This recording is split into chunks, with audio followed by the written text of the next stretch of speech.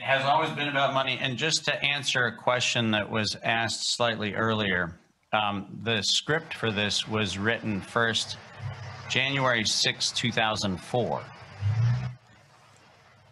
January 6, 2004. Who wrote the script? Merck.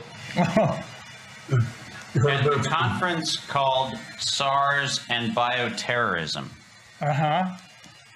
Bioterrorism and emerging infectious diseases, antimicrobials, therapeutics, and immune modulators. Merck introduced the notion of what they called the new normal.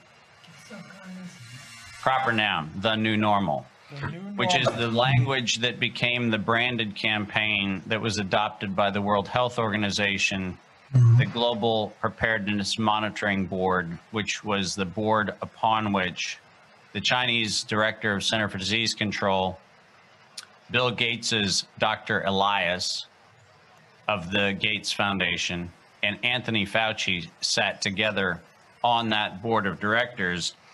But the first introduction of the new normal campaign, which was about getting people to accept a universal pan-influenza, pan-coronavirus vaccine, was actually adopted January 6, 2004.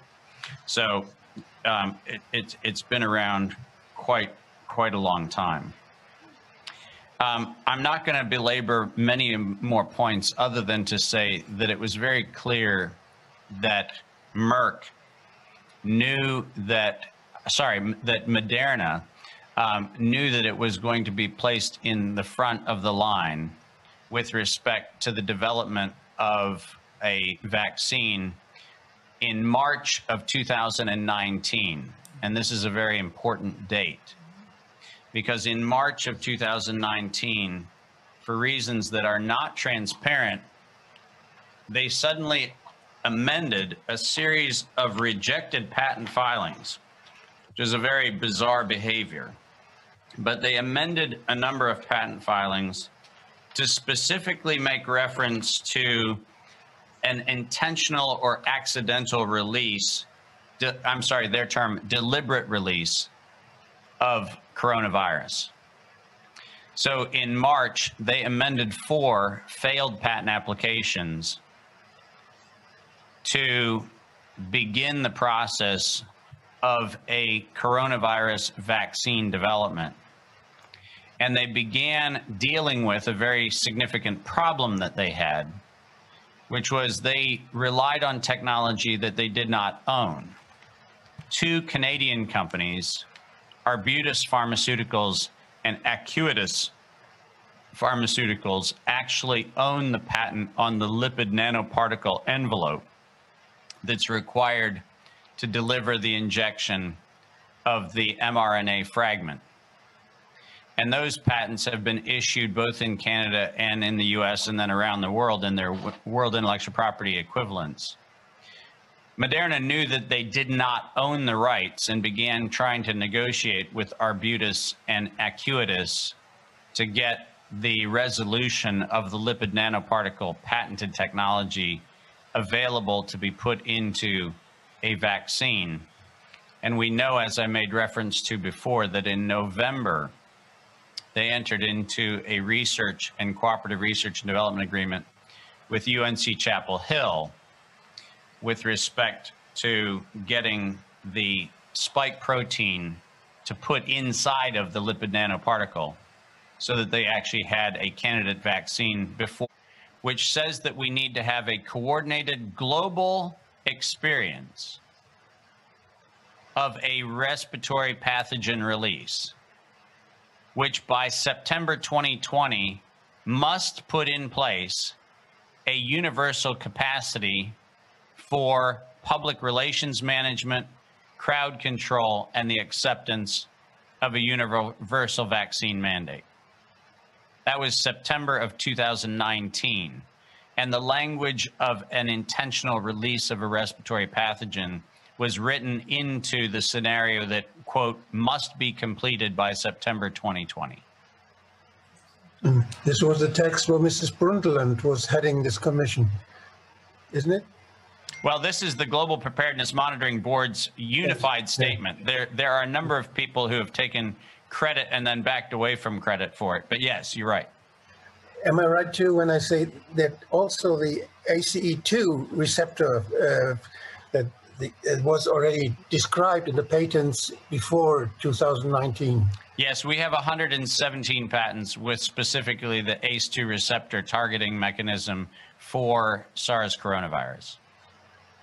So because they always say this is the new thing with the virus. No, it's not new, and it has not been even remotely new. It's in publications going back to 2008 in the weaponization conferences that took place in Slovenia, in Europe, all across Europe, and all across the DARPA infrastructure.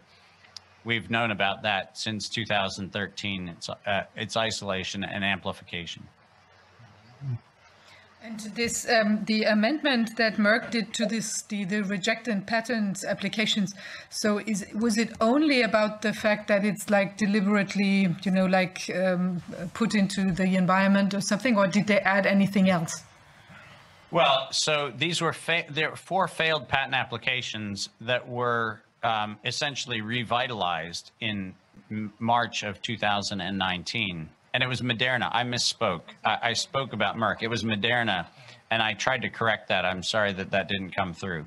But it's Moderna's patent applications that were amended in March of 2019 to include the deliberate release of a respiratory pathogen language.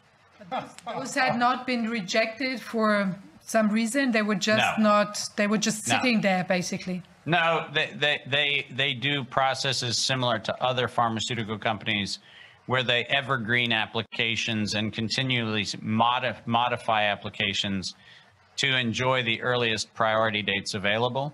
Okay. But that's why you have to go back and look at the amendment of the application records to find out when the actual amendment language was put in place.